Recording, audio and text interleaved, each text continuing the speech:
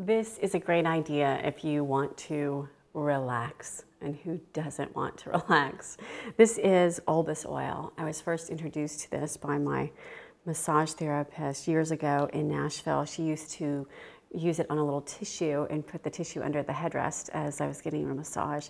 But you just need the smallest amount. It is quite potent, and whenever I'm looking to just de-stress, this is a great solution. I like to put it right behind my ears, sometimes even on the back of my neck, and it's called Olbas Oil, O-L-B-A-S, and you only need the smallest amount, whether it's for a massage or just for the aromatherapy. I would imagine you could use it in a diffuser as well if you wanted to go that route.